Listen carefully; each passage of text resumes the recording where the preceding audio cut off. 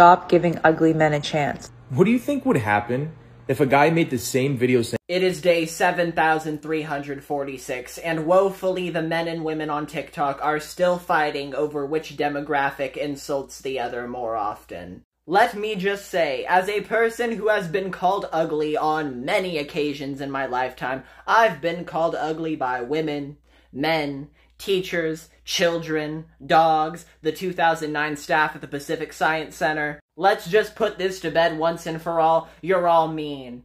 You all got nasty spirits out there, and that's why you're all on TikTok calling other people ugly, downing other people's looks, talking about how other people should be living their lives, who other people should be dating, all the while you're still single.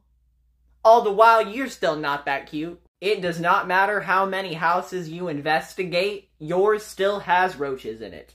Every single day I get on here, I see at least one man with his little podcast mic talking about how he doesn't want fat women or single mothers or women who have had sex with more than 2 people in their entire lives at the age of 28. Meanwhile, these women he's talking about aren't even in his DMs. They don't want him. I don't want him. And then right after that, I'll see a video of some girl who's posting a picture of herself next to her ex, like, "This is who I settled for. This is who I cried over." Meanwhile, old girl isn't exactly looking like Kate Upton herself. As a matter of fact, ma'am, let me tell you a little story about a teapot and a kettle. There's a reason why y'all ended up together.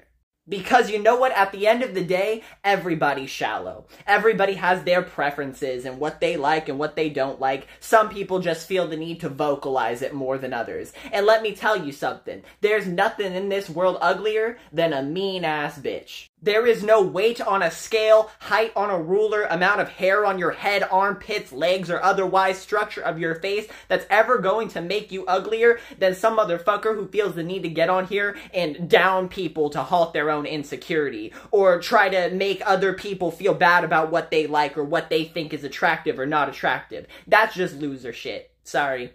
And as a matter of fact, you know what? I'll never forgive you people, because you know what you people made me do? You made me actually go seek out couple TikTok. I've been watching the video. I needed something more uplifting on my feed that gave me more of a faith in the human connection and in relationships. I've been watching Kyle and Brittany go to Disneyland together.